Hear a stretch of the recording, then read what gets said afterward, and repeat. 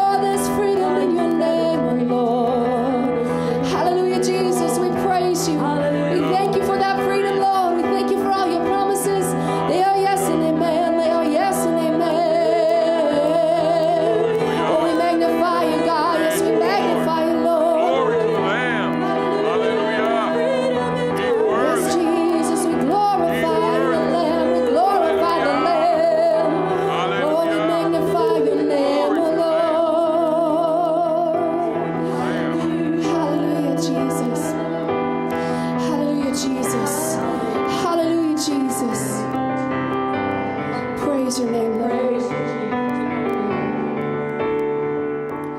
Lost are saved, find their way at the sound of your great name. All condemned, feel no shame at the sound of your great name. Every fear has no place at the sound of your great name. The enemy, he has to leave at the sound of your great name. Jesus, worthy is the Lamb that was slain for us. Son of God and man, you are high and lifted up, and all the world will praise your great name.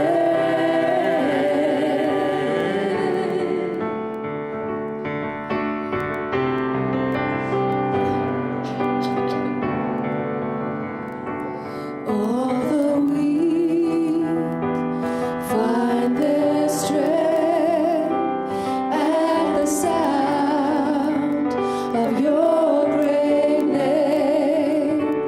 Hungry souls receive grace at the sound of your great name. The fatherless, they find their rest at the sound of your great name. The sick are healed and the dead are raised at the sound of your great name. Jesus, worthy is the Lamb that was slain for us. Son of God and man, you are high and lifted up, and all the world will praise your great name. Jesus, Jesus,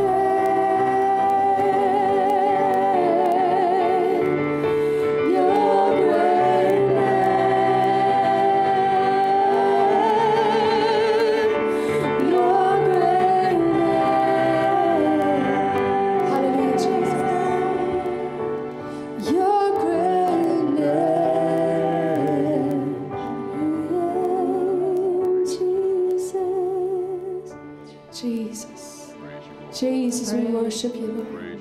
Jesus, we worship you. Jesus, that great name. Praise your name. Praise your name, Lord. Praise your name, Jesus. Praise your name, Jesus. Praise your name, Jesus. Praise your name, Jesus. Praise your name, Jesus. Oh, we magnify you, Lord.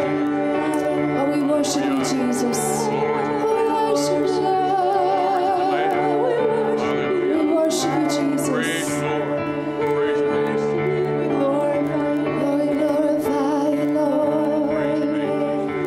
Jesus, name above every name. Oh, Jesus, the name above every name. Oh, we worship.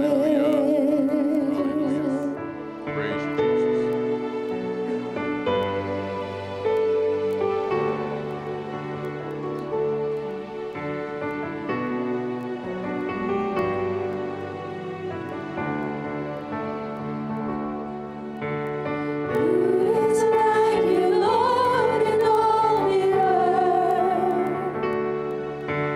Matchless love and beauty, endless worth. Nothing in this world can satisfy. Jesus, you're the cup that won't run dry. Oh, who's like you, Lord?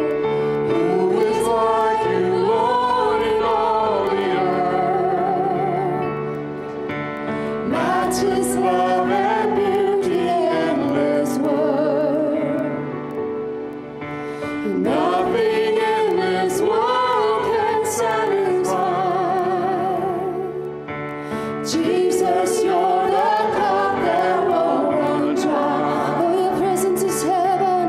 Your presence is heaven to me.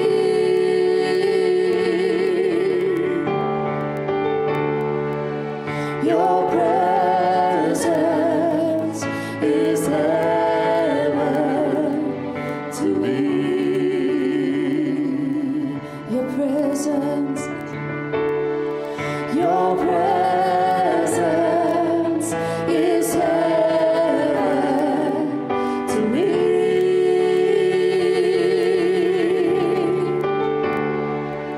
Your presence is heaven to me.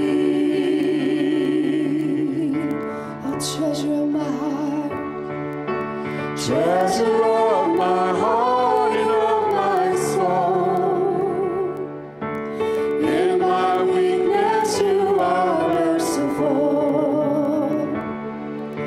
Redeemer of my past and present woes. Holder of my future days to come. Your presence is heaven to me.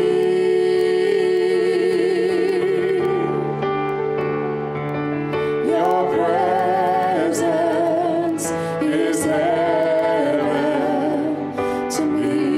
Your presence is heaven. Your presence is heaven to me.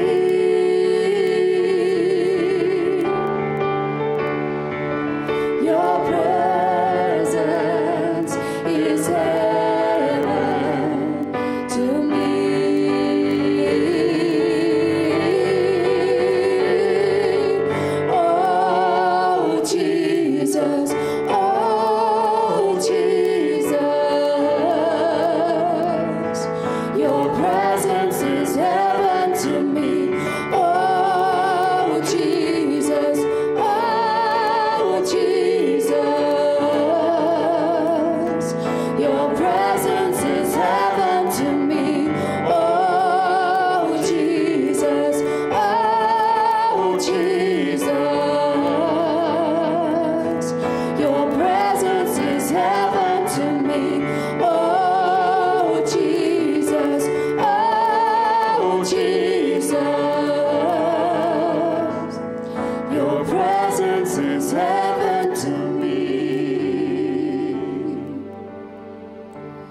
All my days on earth I will await the moment that I see you face to face.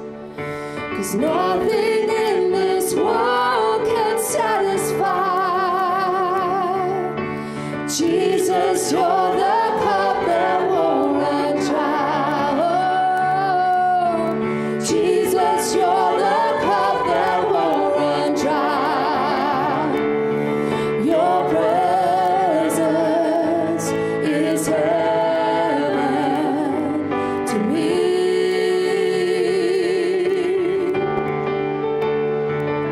Your presence is heaven to me.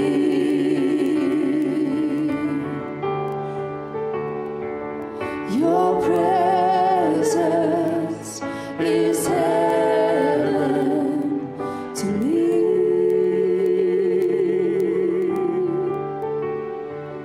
Your presence is heaven to me. Do you believe that this morning? Jesus, Jesus. Oh, we worship you, Lord. Oh, we worship you, Jesus. We worship you, Lord. Oh, we worship. Oh, we adore you. Oh, we praise you, Lord. Hallelujah, Jesus. Oh, Lord Jesus. Oh, we worship.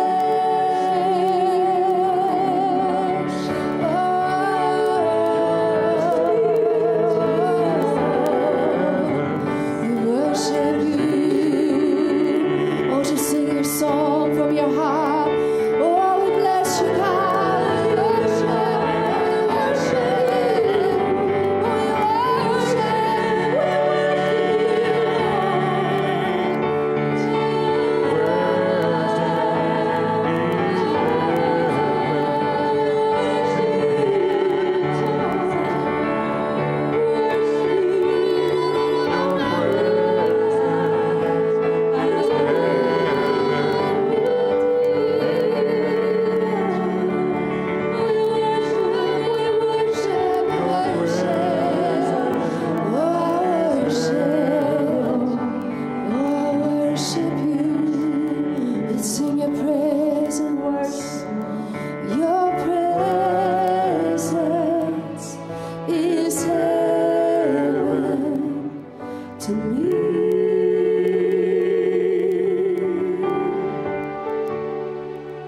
Your presence is heaven to me.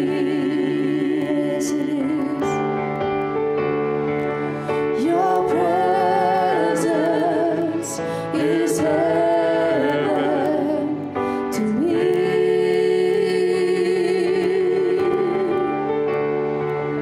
Your presence is heaven to me.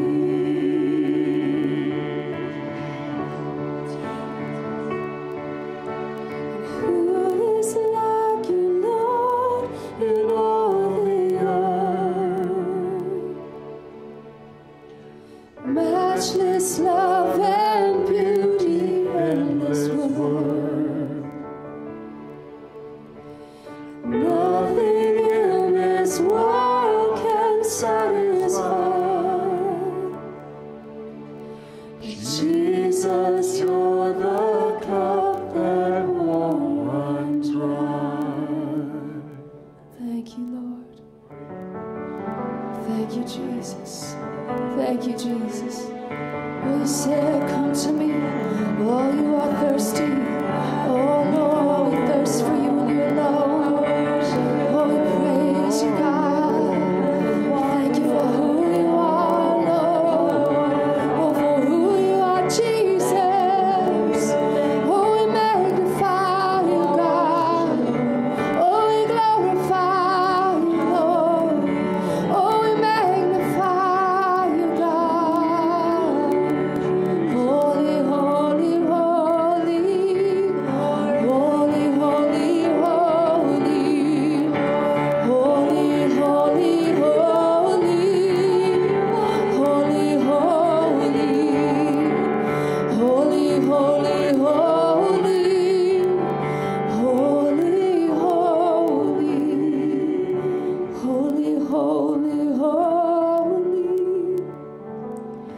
Holy, holy. Praise you, Lord. Praise you, Lord. Hallelujah. Praise you, Lord. Bless you, Jesus. Praise you. Praise you, Jesus. Glory to your name, Jesus. I worship you. I love you, Jesus. I magnify your name. Nothing in this world can truly satisfy, but your presence brings satisfaction. I glorify you, Jesus. Father, I thank you for the joy of the Lord that is a strength to us. Because, Father, depression is very real in this world, but depression is a lie. Depression is a feeling, it's a belief that a situation is not going to change, that there is not a satisfactory resolution to what we're facing. But yet, Jesus, your presence counteracts depression. And the joy of the Lord is our strength. There is nothing we can face that you cannot take us through. Nothing. Depression is a lie. But Father, your presence, your glory, your word, your joy, your peace, all of that is truth. And Jesus said, we'll know the truth, and the truth will make us free. So I thank you, Father, that from your perspective and your declaration, depression has no authority in our lives, and that we can walk free if we want. Your presence, Jesus, your presence is heaven to us. Your presence is resolution. Your presence is deliverance. And I thank you for it. Father, in this place right now, today, and wherever people are watching, my prayer is that every single person will experience the reality of your presence. Experience it in a way that will produce a permanent change in our lives. And Jesus, we give you the glory for it. You paid an incredible price to make these things true. Thank you. Thank you, Jesus. And may God's will be done this day in Jesus' name. Amen. Amen. Praise God. Guys, why don't you go ahead and get around and greet some people. Those of you watching, do the same. Well, good morning. Good morning. Hello, Albuquerque. How you doing out there? We miss you, Cindy. We'll see you again. Don't know when. But why don't you send some of that nice warm weather our direction? Anyway, good to see you guys. And wherever you happen to be watching this morning, thank you. Thank you for joining in, being a part of this. The kids had a great party this past Wednesday night. Thank all of you who helped out in that. There's just one problem, and that is the workers, those who helped out, you forgot to collect a tithe of the candy for me.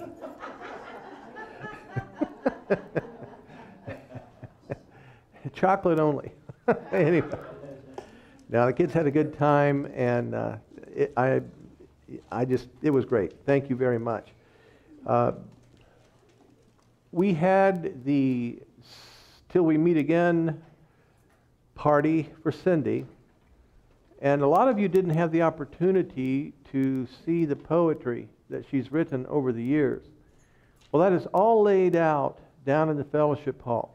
It's framed, and if you see one frame on top of another, it's because the two go together. You are welcome to go down there after the service, look over what is available, and take whatever you like. Maybe you see something that you think would be a blessing to someone. Go ahead and take it. and give it to that person, whatever. So I just wanted to let you know that all of that poetry is still available. I know some of it was taken, but there's more down there. So please, avail yourself of this, and it will be a blessing to you. We're going to give you an opportunity to bless the Lord in your giving today.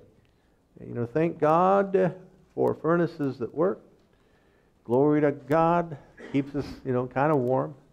And anyway, it'd be nice if the gas and electric companies would give us discounts or just give it to us.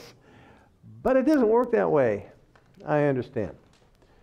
So anyway, we just praise God that we're able to keep the bills paid up to date. I know a friend of mine many years ago in a particular denomination, he was offered a church to pastor.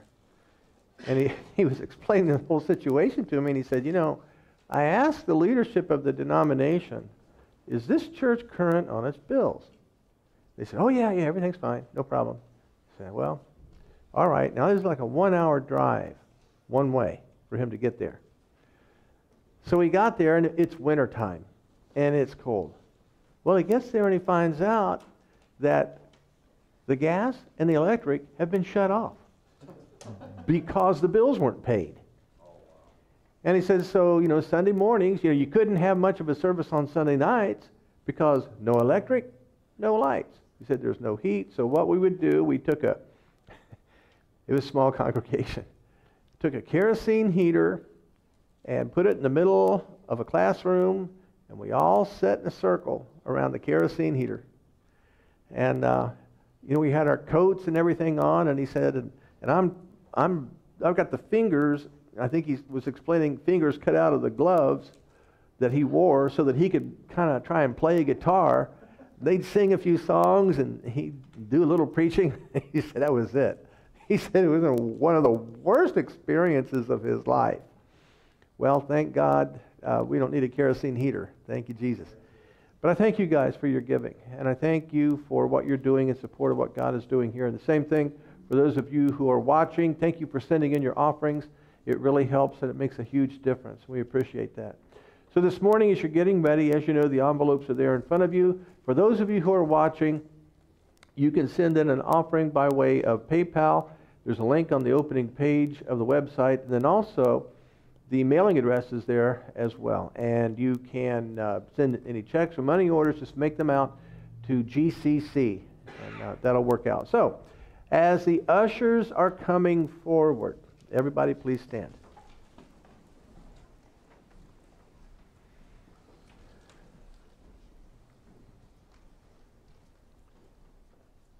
Praise the Lord.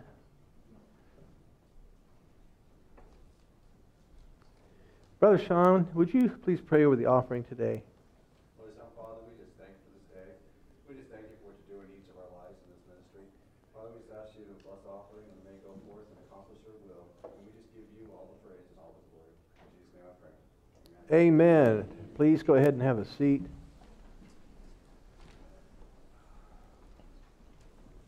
In the rear of the sanctuary, there are shoe boxes. And these shoe boxes are going to be used to send presents to children in other countries. Now, what we'd like you to do is to take one of the boxes. There's information in the box about the kind of things to buy and not to buy.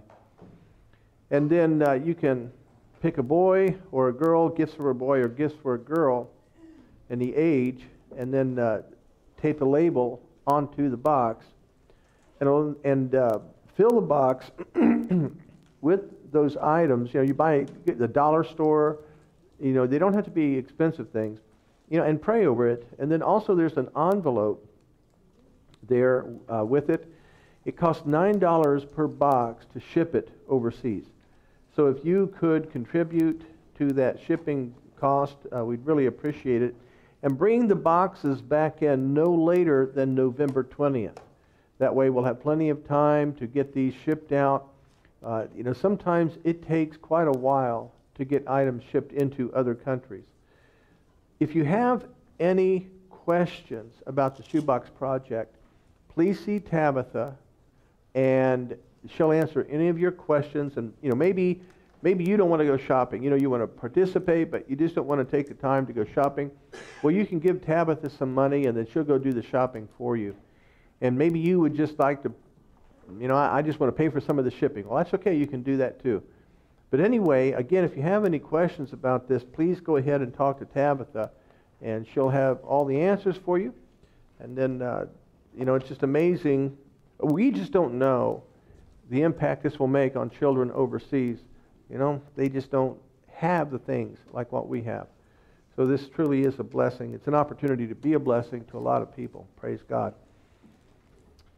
A moment ago I was talking about a friend of mine who was pastoring a church where they hadn't paid the bills, and there's no gas, no electric, there's no heat. It reminds me of a car that I drove. It was a 1967 Pontiac Tempest. Man, I like that car. And I thought I was a hot rod, even though the engine was a dog. I thought I was a hot rod. But the thing about that car, man, it just wasn't right. And in the wintertime, if it was snowing outside and I turned the blower on for the heat, I don't know how it did this, but it pulled the snow in from outside and began blowing snow in the car. I mean, it's bad enough when it's on the outside, but when it's on the inside, you're trying to see. That was tough. Yeah, by the time I got rid of that car, I was glad to see it go. So anyway, praise the Lord. Thank God for cars that work and heat in buildings in the middle of the winter. Would you please turn to 1 Peter? 1 Peter chapter 1. I'm going to walk through some verses here, and I'm going to be giving you several words and definitions to try and bring some clarity to what we're going to read. In 1 Peter chapter 1, beginning in verse 1.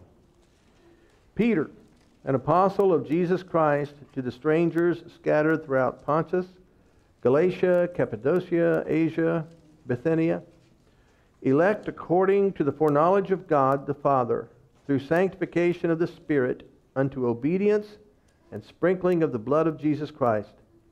Grace unto you, and peace be multiplied. We'll stop right there. This second verse is extremely powerful in the message that it is presenting.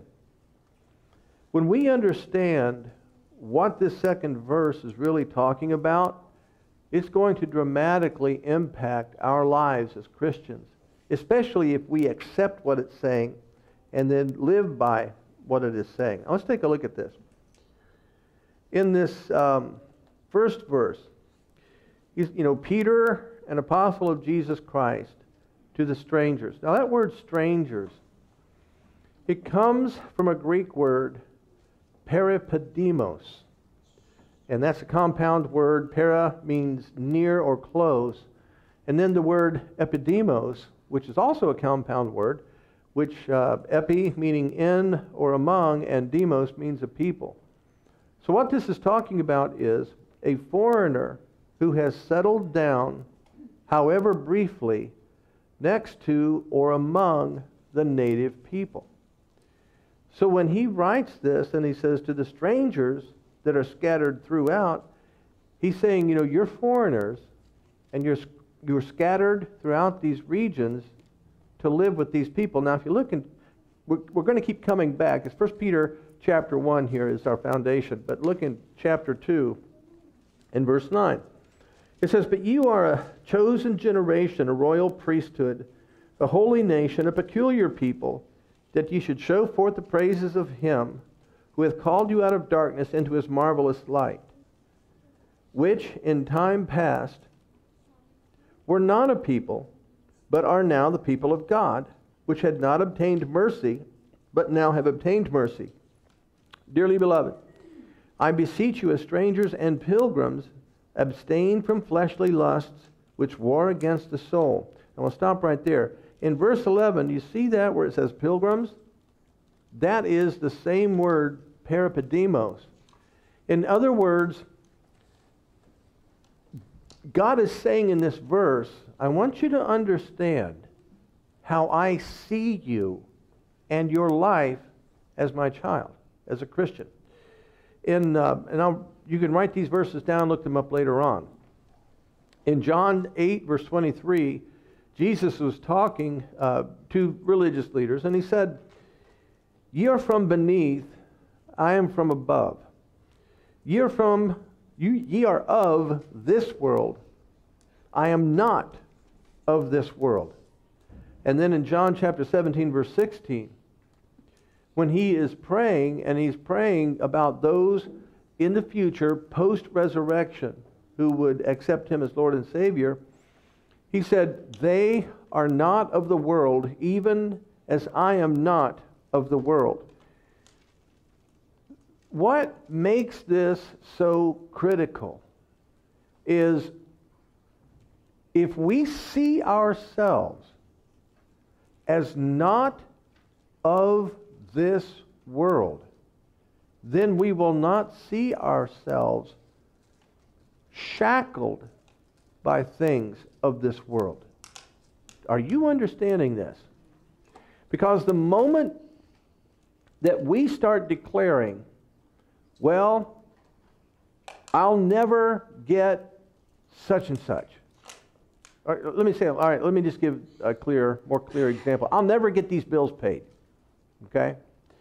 Then what that means is you see yourself of this world and shackled by this world's system. But God is saying, you're not of this world. God is saying, I see you as a foreigner who has settled down for a brief period of time to live among the native people. Well, who are the native people? Everybody who's lost. If I'm not of this world, that means that my origin is from somewhere else. Now, I know this sounds kind of crazy. Well, maybe not to you, but to some people that would just sound, weird. But I'm not the one who made this up. I'm not the one who wrote this. This is God. And God is saying, look, I want you to understand, I do not see you as being of that world where you're living. I don't see you that way. I see you as a pilgrim. I see you as a foreigner to that world. You're just there for a short period of time. And it's not going to last the way it is. You are not shackled by the system of the world. And you can define system of the world however you want to. You're not shackled by it. Granted, I understand there are certain principles and so forth about existing on this planet, but he's saying you're not of this world. Okay. Remember when there was a storm? The disciples were in a boat, they're rowing. We're not going to make it. Things are looking bad. What did Jesus do? Remember when he was walking on the water? Okay. About the only way that you can do that, if you're not shackled by the principles of this world when it comes to water. Does that make sense? So therefore, there is a way. Now, please, when you go home, don't go looking for somebody's swimming pool and say, "Excuse me, can I just borrow your pool for a couple of minutes? I want to show you something." Then kabloosh, and then call me. It doesn't work. No.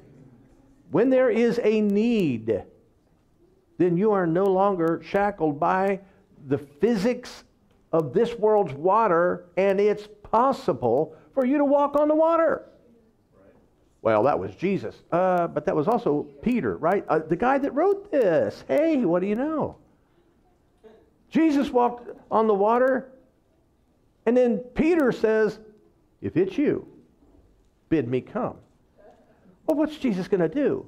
Say, no, it's not really me. He said, it's me. He said, if it's really you, bid me come. Jesus said, come. Peter steps out of the boat and walks on the water. And how did he do that?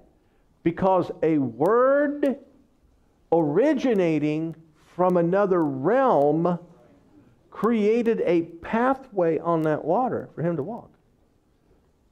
Well, Brother Martin, I just don't understand all that. And that is part of the reason why that we don't see our faith work the way that it is supposed to work. Because we see ourselves shackled by everything in this world, even though we speak something that is contrary to it. What I mean is, we know what to say, when to say it, because we've been in enough church services. And so we just repeat what we know we're supposed to say, but it's not coming out of here. It's not coming out of the heart. And yet God is saying, hey, I want you to get a hold of this. Pay attention to this. I do not see you as being of this world. I see you as being from above. You're just on an assignment down there. You're just there temporarily. Well, then in verse 2, he starts out and uses this word elect. Now, this is interesting because this word elect, it comes from the Greek word electos. It means to choose, select, or be chosen. Now, he's speaking about Christians, and he says, and we could put our own names in there, you know, we are the strangers, we are the pilgrims. And as pilgrims, and as these strangers, we are selected. We are the elect. We have been chosen. Okay? But how have we been chosen? According to the foreknowledge of God. See this? Now, if you don't have a King James Version, I have no idea what you're reading, because I didn't look this up in any other version. So I'll be preaching to you today from the right one. And it says, elect, we are elect. Well, why am I elect? You are elect according to the foreknowledge of God. Now, this word foreknowledge, it's interesting. It comes from the Greek word prognosis. And it's spelled exactly the way it sounds, prognosis. And what it means is to know beforehand. Now that's important, to know beforehand. To know beforehand. And it says according to the foreknowledge of God. Not according to foreknowledge, but according to the foreknowledge of God the Father.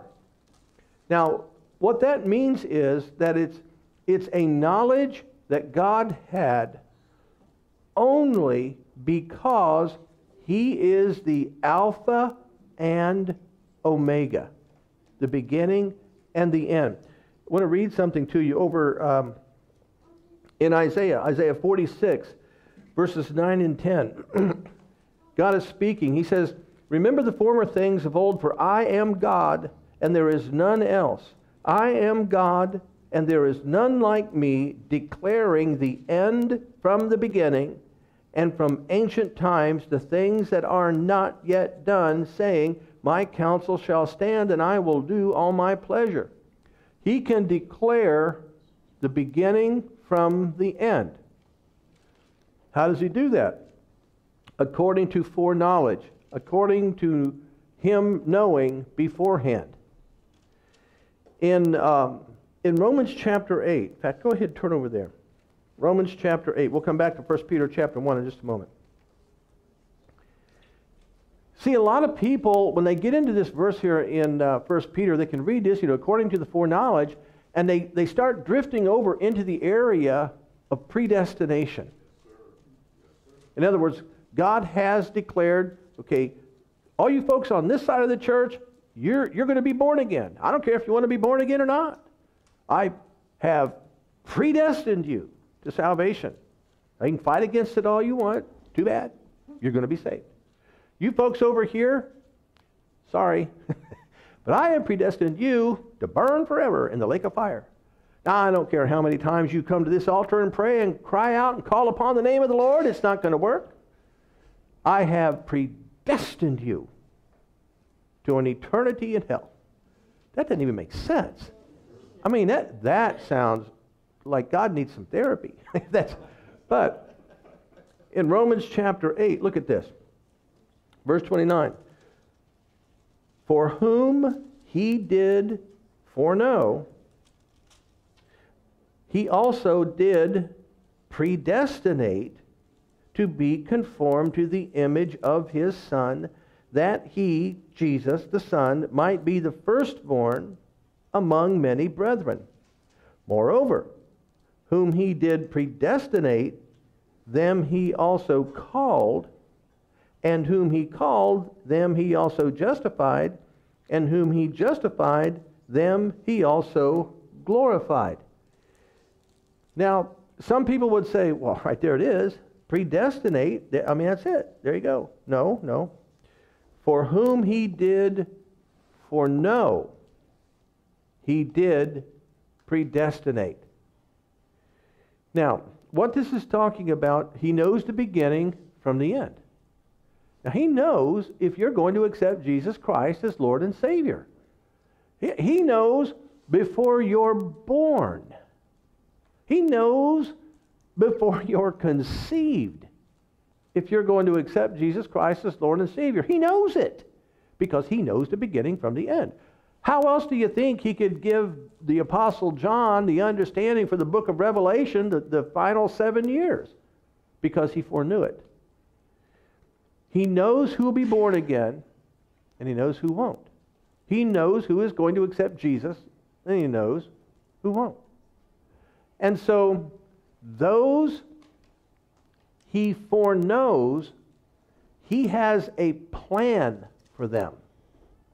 The plan for those that he knows will accept Jesus as Savior is that, look at this, they will be conformed to the image of his Son Jesus, who was the firstborn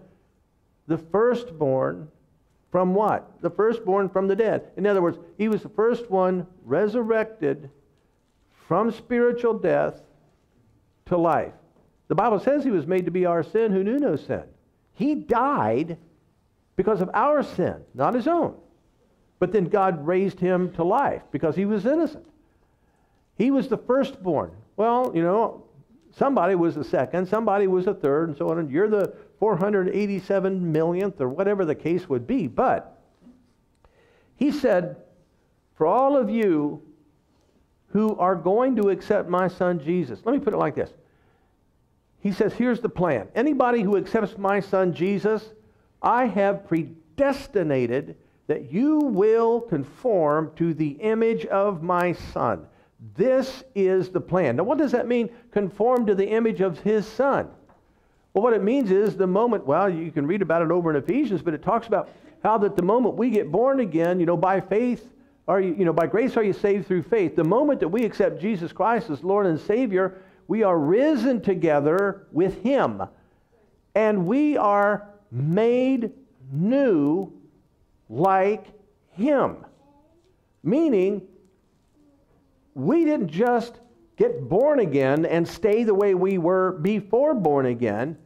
When we got born again, God said, anybody who will accept my Son Jesus Christ, my plan, my predetermined plan for you is that the moment you get born again, you will conform to the image of my Son who's seated here with me.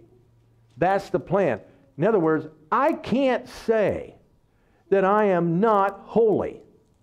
I can't say that I am not righteous. I cannot say that I'm anything other than what God has said. If God has said it about Jesus, he has said it about me. I just don't have a name that is above every name, but I have the right to use that name. because he says so here in his word.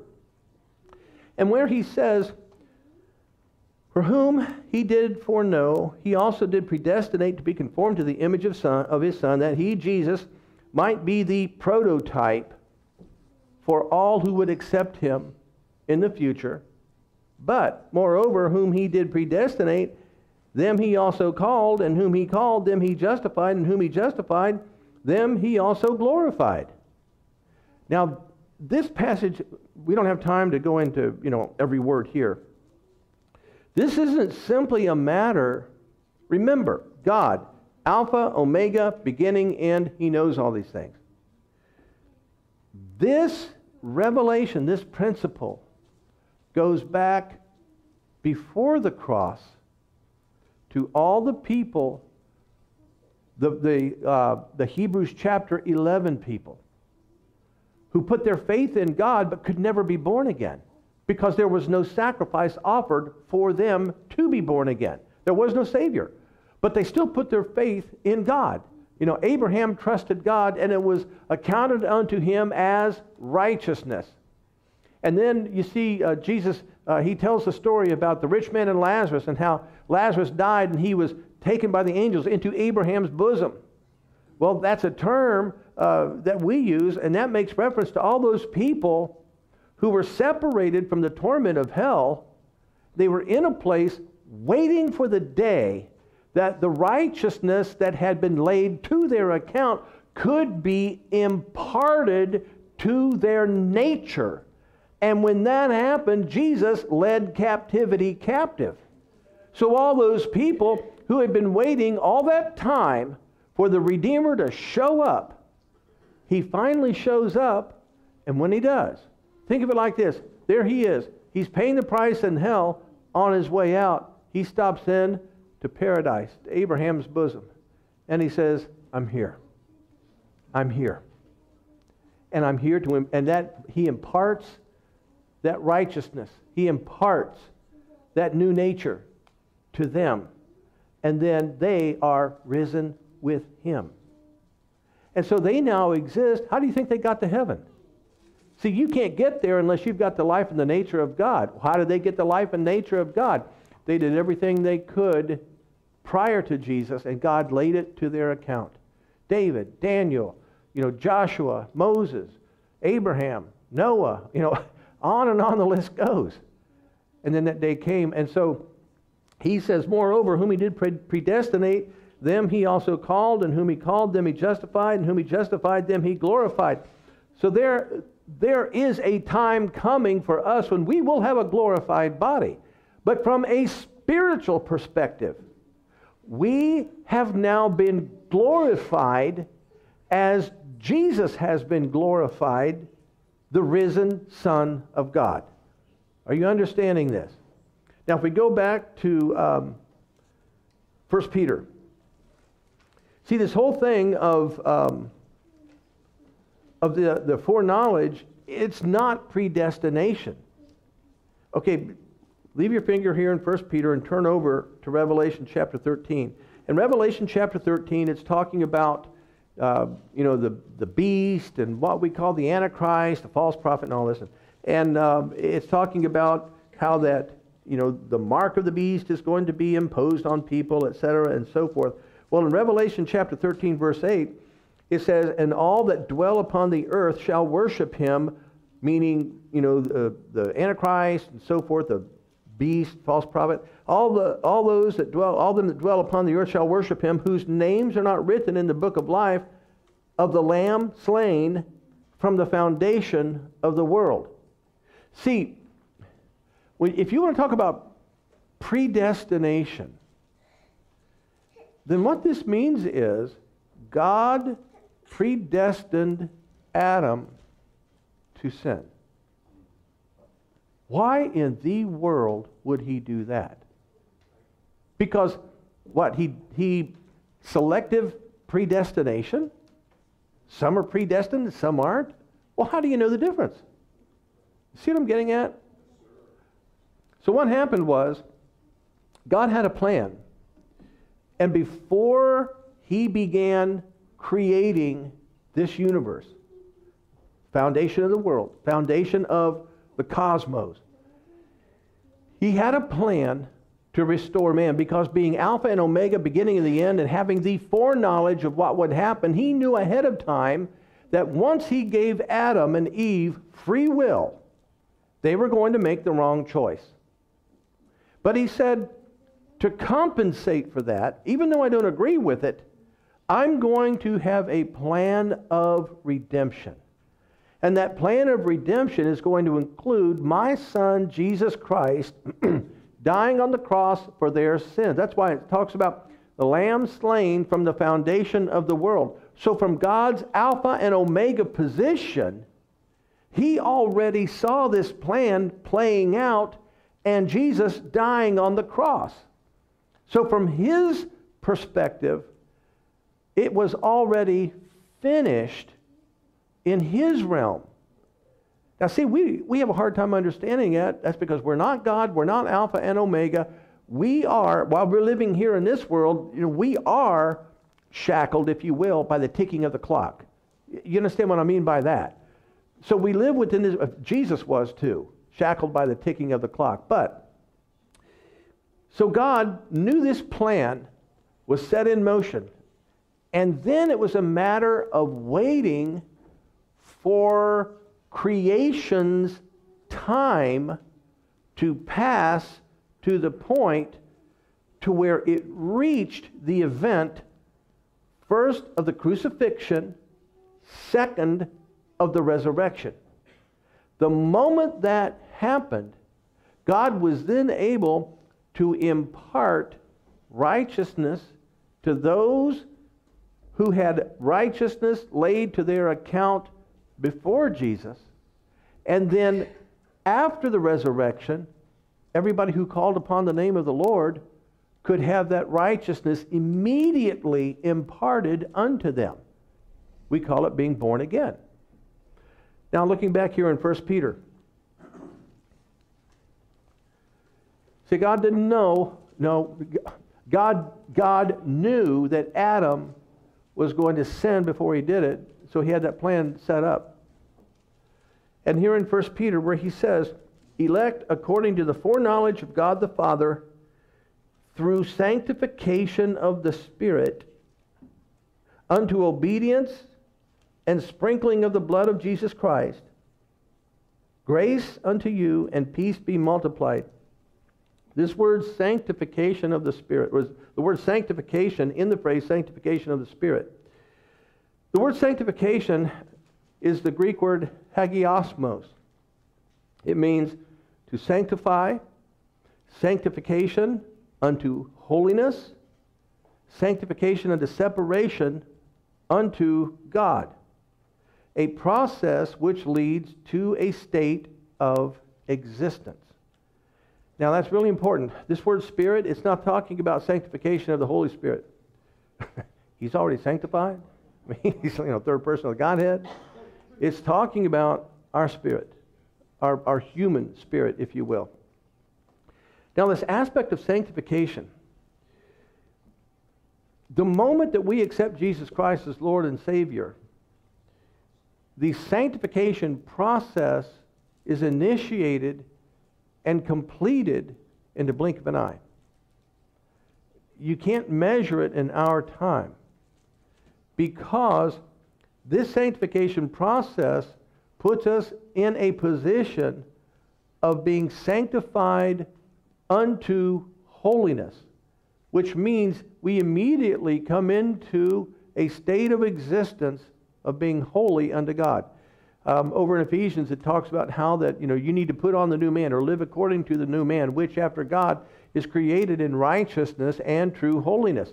So our existence now, the sanctification, see, a lot of times, I remember years ago when I was in a denomination, and when you were going for like level 2 of their credentialing for ministry, one of the things they would ask you, you're born again? Yeah. Filled with the Holy Ghost? Yeah. Are you sanctified? Well, what they meant by that was, it's a process. In other words, have you cleaned up your act? Are you sanctified? And one guy sat there during the interview, and they asked him, "Are you sanctified?" He said, "Nope." He said, "But I'm working on it."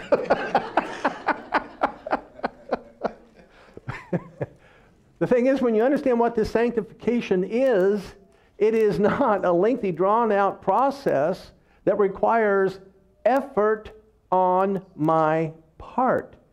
This sanctification of the Spirit is a sanctification of me on the inside, my pilgrim person, if you will. I have been sanctified as holy before God the moment that I was born again. But this statement here of it, a separation unto God, in the grand scheme of things, this separation unto God, it's not a matter of me saying, okay, I got to mortify the deeds of the flesh, and I got to separate myself from, drugs and alcohol and smoking and chewing and too much television and all that. No. This separation unto God is what happened when I was sanctified. Remember, I am a pilgrim. I'm not of this world. I am from above. My sanctification leading to separation unto God is talking about the moment that I was sanctified, I was separated from this world to become a person who's no longer of this world, but somebody who is from above. I've been separated unto God. Now, as we look at each other, we really can't tell that on the outside, but on the inside. See, this is God's perspective of us. We have to mortify the deeds of the flesh. I understand that, but I'm already sanctified unto separation unto God. I'm not waiting for that day to happen. That is my state of existence right now as a person who's accepted Jesus. And notice what he says here, sanctification of the Spirit unto obedience and sprinkling of the blood of Jesus Christ. Now this is kind of King Jamesy, I understand that. And it probably could have been, the words maybe could have been rearranged for a little bit more clarification. But this word obedience, it's the Greek word hupakoe. It means to obey, hearken, listen. Also, it means the subjection of a slave to a master. Now, let me say it like this. You are elect according to the foreknowledge of God the Father. He knew ahead of time that you were going to accept Jesus Christ as Lord and Savior. That's why He has a plan for your life. You're going to be an apostle, prophet, evangelist, pastor, teacher, helps, governments, whatever. He has a plan for your life already established. And it's not a matter of He has to come up with a plan. That plan already exists. And so you have been, I'll say it like this. Okay, you've been elected to be a pastor, and you've been elected or chosen to be an evangelist, and you've been, follow what I'm saying. But more than that, you have been, because God knew you were going to accept Jesus Christ as Lord and Savior, He made a decision to select you. You are chosen to be His child. Now, He says you're elect according to the foreknowledge of God the Father through sanctification of the Spirit unto obedience and sprinkling of the blood of Jesus Christ. Another way to say this would be your obedience to God and His explanation of what it takes to be sanctified resulted in you being sanctified. Said differently, your obedience unto the gospel message of salvation is what led you to be sanctified. Now, if you leave your finger here in 1 Peter and turn back to 2 Thessalonians chapter 2. 2 Thessalonians chapter 2, verse. You're going to see this written differently. It's the same message. 2 Thessalonians chapter 2, verse 13. But we are bound to give thanks always to God for you, brethren, beloved of the Lord, because God hath from the beginning chosen you to salvation through sanctification of the Spirit and belief of the truth. The truth was you must be born again. The truth was you're lost without Jesus. The truth is you have no hope without accepting Jesus Christ as Lord and Savior. So therefore, where he says, belief of the truth, I became obedient to that truth. See, the whole aspect of the gospel message, as far as being born again, God is, he stands in heaven, we'll say, and he looks out across all of humanity and he says, okay, earth people, listen up. I say to you, through my Son, you must be born again. See that? That's his instruction to all humanity. Well, I hear that. And I understand, okay, God is saying, I must be born again. Well, okay, how do I get born again? You have to believe in Jesus Christ as Lord and Savior. You have to call upon the name of the Lord and the whole process. So I hear this and I realize this is his instruction for all humanity. Then I make a decision to believe that and then to obey that instruction. And the moment I make that decision to obey that instruction, I am no longer living by my will. I am living by his will, in that I, like a slave, subject myself to his instruction, you must be born again. And the moment I make myself subject to that instruction, he's my master. I make myself a slave unto the order to be born again. The moment that happens, I'm born again. And how exactly does that take place? Well, back in 1 Peter, verse 2, through sanctification of the Spirit unto obedience, and notice this where it says, sprinkling of the blood of Jesus Christ. Sprinkling of the blood of Jesus Christ. Okay, you can go back and read these events later on, but in Exodus 24, it talks about Moses taking the blood of oxen and sprinkling it on the altar. Then when you get over to Leviticus chapter 8, as you read through the chapter, here's what you're going to find. Moses taking ram's blood and sprinkling that on the altar, but then he takes ram's blood and anointing oil, and he sprinkles the ram's blood on Aaron's sons and their garments. Then he takes the anointing oil and sprinkles it on Aaron, his sons, and their garments. What does that represent? What it represents is the blood of Jesus Christ sanctifying us from our sin and the process of being born again. And that oil, it represents, after the blood has been applied, now you are a candidate for the anointing of the oil, or the infilling of the Holy Spirit.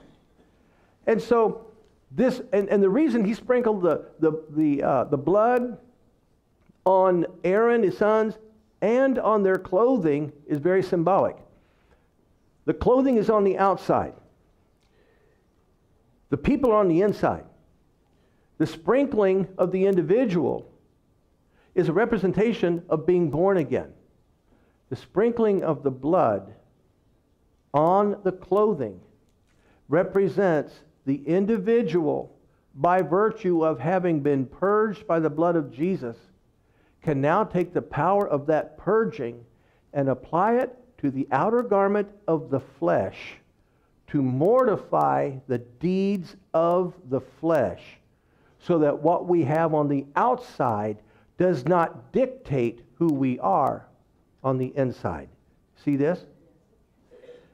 Now here in Peter, look in Hebrews chapter 10. Leave your finger here in 1 Peter. And in Hebrews chapter 10, verse 19, it says, having therefore, brethren, boldness to enter into the holiest by the blood of Jesus, by a new and living way, which he hath consecrated for us through the veil, that is to say, his flesh, and having a high priest over the house of God, let us draw near with a true heart in full assurance of faith, having our hearts sprinkled from an evil conscience and our bodies washed with pure water. How is it that, what are we sprinkled with? It's that blood of Jesus. Now again, this is symbolism. And he's trying to get across to us that there's a change that has taken place. And God is trying to emphasize you're not who you used to be. You can let the world and man's version of Christianity dictate to you who you are, but from my position as God and the Heavenly Father, I'm saying that stuff isn't true. I'm telling you, you're not of the world.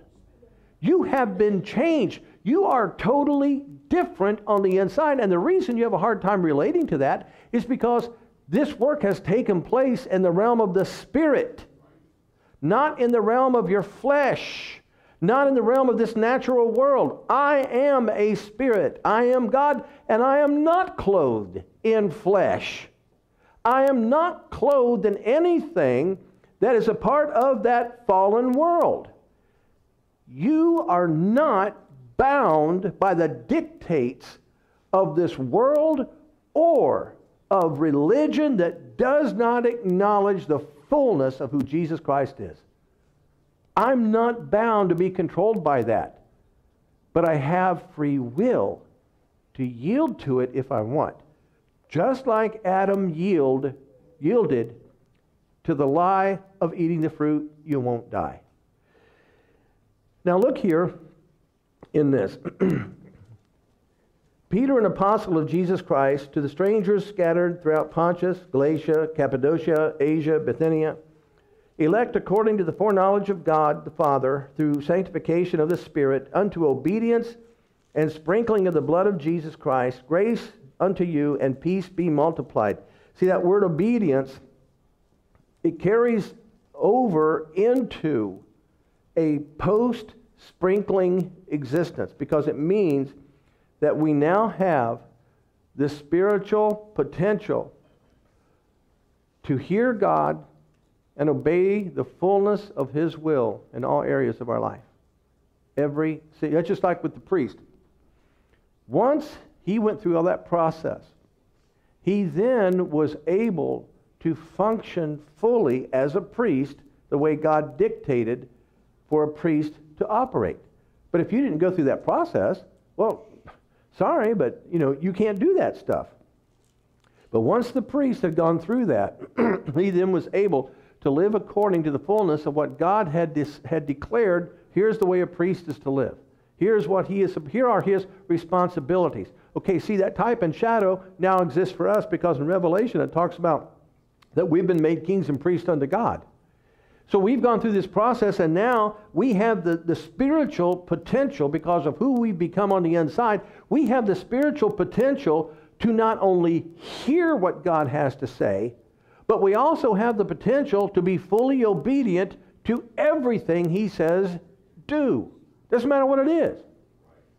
It doesn't matter what it is. If He says do it, that means we have the potential to do it. But all too often, if we find out what God's will is, our tendency is to take a look at the things of this world and evaluate the possibility of full compliance to His instructions. You see what I'm saying? And He says, no, you're a pilgrim. You can do this because you're not of this world. And if I tell you to do something, you can do it. It's not a question of, well, maybe I can, maybe I can't. God is saying, look, you can do it. You can do everything I tell you to do. Everything. Now let me summarize In fact, turn over to 1 John. 1 John, chapter 4. 1 John chapter 4. We're going to read this, a few verses here in just a moment. But what I'm going to do is give you one way to summarize everything that we just read out of 1 Peter chapter 1, verses 1 and 2. God sees us, those who have accepted Jesus Christ as Lord and Savior. God sees us as temporary visitors living among a dying race on a doomed planet. We are His offspring. We are a generation chosen by Him. There is no generation before us, and there is no generation after us. You say, well, yeah, but some of these people, they lived 1,000 years ago too. No, from God's perspective. There is one generation. There are no such things as grandfathers in the Spirit. See this? Now, I know the symbolism, fathers of the faith and so on and so forth. But from God's perspective, the people 2,000 years ago who believed in Jesus as soon as He was resurrected, and the people today, and the people, however long it's going to be before Jesus comes back, everybody who's born again, we are all on an equal plane. There's one generation. That's it. Humanly, of this world, there are previous generations, but from His perspective, that's it. One generation. And so we're His offspring. We are that generation chosen by Him. Our spirit has been fully and completely sanctified. This sanctification results in a spirit that is alive with the life and holiness of an omnipotent God and is immeasurably more powerful than the vessel of fallen flesh wherein we temporarily live. In other words, the flesh has, from God's perspective, it has no ability to control us. We have to yield to its desires. But from God's perspective, no. Greater is He, my life in you. But you don't have to give in if you don't want to. Along with that, we now have the ability to hear His voice in our sanctified spirit on a supernatural frequency that is totally foreign to the normal inhabitants of this planet. We can not only hear Him, but can also engage in conversations with Him on this frequency. As He gives us instructions, we are capable of full obedience to all He requests and can now do things the dying species of this planet would think to be foolish. If it's you, bid me come. Peter, are you stupid? You can't walk on water. What's the matter with you? Follow what I'm saying? The world says it's absolutely stupid to take a step of faith. And it's funny. The world uses that word faith. The world uses that word trust. But they use it relative to what they see in this fallen world. When we use that word faith, it's not supposed to have anything to do with what can be accomplished in this world, by this world, the way of this world. It's supposed to be totally related to the things of God and nothing else. When we submit to His anointing of oil, which is symbolic of allowing the Holy Spirit to fill us, we receive a power none of the normal planetary inhabitants possess. We are then able to do great exploits none of the normal planetary residents can explain. They often will refute or denounce or call these things evil that we do. And this is because the resident species on this dying planet does not understand our superpowers or their source. You say, that is the goofiest thing I've ever heard. Then you need to talk to God about it. Because Jesus Christ Himself said, you shall receive, what's that next word? Power. After that, the Holy Ghost, third person of the Godhead, comes upon you. That means this power only comes from one source, and that is Almighty God. That means compared to this world, it is a superpower. We ought to have uniforms, SC, super Christian. Arr. Now see, when you put it in this kind of terminology, immediately people kind of get, goofy in the head trying to understand this. But this is what God sees. When Jesus was operating, was he not operating with superpowers? Sure he was. And then we sit back and we say things like, well, that was Jesus. Didn't Jesus say, look, if you believe in me, the works I do, you shall do also. Well, how's that, Jesus? Because you shall receive power. After that, the Holy Ghost has come upon you. God sees us in this world as the superheroes. We're the ones that those movies are talking about. You understand what I'm getting at? That's us from God's perspective. That's why he said, these signs shall follow them that believe. One of the things we're supposed to be doing is laying hands on the sick, and they are going to recover. The world says you can't do that. Doctors will tell you, you can't do that. But God says you can. God says you can. We're pilgrims. We are here temporarily on assignment. The Apostle Paul, he talked about, I'm kind of torn between two, whether to stay here for you folks or just to go on and be with the Lord. But I've come to a conclusion that it's really going to be more beneficial for me to stay here with you. You know what?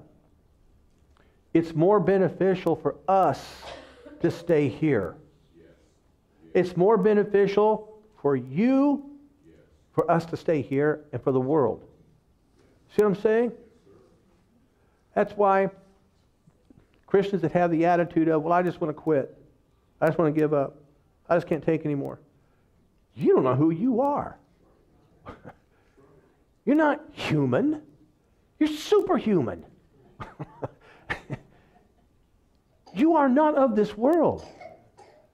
There's nothing in here that says life's going to be easy for the believer. But there's a whole lot in here that tells us answers are available to the believer. God is available to the believer. Here in 1 John chapter 4, verse 4.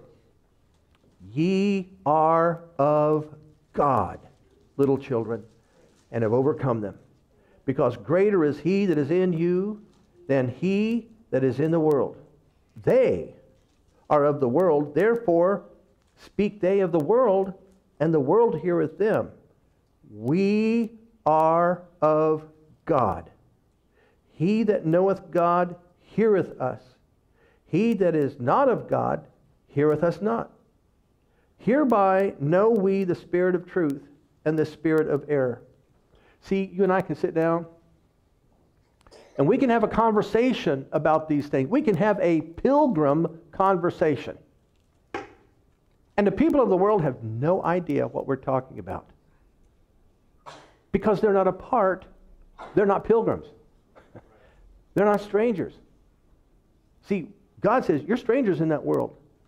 And the world says, yeah, you're strange. We agree with this. You're strange. Well, you know what? You start getting the people of the world healed, they don't care how strange you are. They're going to want to know, how did you do that? Remember, Paul, and I forget who all was, Silas, whoever, they're with him, and they get this person healed. And I forget the when and the where and the chapter and the verse and all that. But they start worshiping, oh, you are great, you are wonderful. They said, no, we didn't do this. It's not us. This power comes from God. But they realized there was something different. God wants us to come to this place of fully understanding we're not of this world. We're in it. We don't like everything that goes on, but we're not of this world. In the Bible, he gives us instructions about how we're supposed to live here in this world. Not just, praying and meditating in Scripture and praying for people and all that, but also how we're supposed to have respect for the species that is resident on this planet. You understand what? Especially those in leadership. He's got instructions in here about this. But we're not of this world. We are of God if we've truly accepted Jesus Christ as Lord and Savior. Praise the Lord. Guys, we need to capture the fullness of this revelation. It's something that the more we spend time in God's presence and asking, help me grasp this, because it sounds so foreign. Help me understand, because at times I feel like I'm totally of this world. Help me understand what you see. And He will. He will. Seek ye first the kingdom of God and His righteousness, and all these things shall be added unto you. If it weren't necessary for me to seek after this understanding, He wouldn't, throughout the New Testament, talk about pressing into. So therefore, I need to do it. And He's going to show me. The Apostle Paul, he came to a place of understanding this. Others came to a place of Peter. He understood this. Okay, that means we can too. Every single one of us. We can come to this place of understanding, okay, you know what? I look like everybody else down here. And yeah, this body is decaying. But oh, if you could see on the inside. Hallelujah. I am not of this world. I am sanctified, holy, and righteous, and separated unto God. And the glory of that resurrection life lives in me. Amen. Praise the Lord. Please stand. Now, there might be people out there watching this, and, maybe you've never accepted Jesus as Lord and Savior. There might be people in here. Well, see, you have to make that decision. You might say, well, yeah, but God already knows who will and who won't. That's right. Well, why don't you become one of the wills? Man, He hasn't given me that revelation. That means the door is still open. Don't get caught up in this, well, if God wants me saved, then, someday that'll happen. Nope. Right now, this day, this is the day of salvation. If you've never accepted Jesus Christ as Lord and Savior, this is your opportunity. And it's so easy because the moment you do, that change takes place on the inside, and you have that potential to live the way that God wants you to live. That change is real. So right now, everybody here, just please go ahead and bow your heads. And those of you watching, you can bow your head if you want to. But I'm going to lead in a prayer, and it's a prayer to accept Jesus Christ as Lord and Savior, to be born again, to receive this life that He is offering, and to become one of those pilgrims that He's described in Scripture. And if that's you, and you want this life that He's offering, just repeat this prayer after me. And those of you who are born again, if you want to pray this in support of them, you can do that as well. So just repeat this prayer after me. Dear Lord Jesus, I am a sinner. I cannot change myself. You are my only hope. So right now, Lord Jesus, I invite you into my life. Remove from me that old sin nature. Purge me of that evil conscience. And give unto me that born-again life, that sanctified spirit that you've promised in your word. I ask you to fill me with the Holy Spirit. Holy Spirit, I receive you now, and I ask you to give unto me every one of your gifts you know I need. I receive them from you, and I will operate in them. And I thank you for this. And I ask you to help me from this day forward to live the way God desires. In Jesus' name, amen. Amen. Praise God. Now, those of you that are watching, if you prayed that right now to accept Jesus, just use the contact us form there at the website and send an email, and You know, that way I'll be able to pray for you because I'll know that this transformation has taken place in your life. And anybody here, you know, if you just prayed for the first time to receive Jesus, just let me know before you go. I'll be able to keep praying for you as well. Remember this, God has promised that by Jesus' stripes we were healed. That is a living reality for all of us pilgrims. Hallelujah. Thank you, Father, that our healing is manifested in our bodies. By faith we call it so. Will you guys have a blessed remainder of this afternoon, and just let God prepare your heart and mind for what He wants to do in tonight's service, and we'll see you then.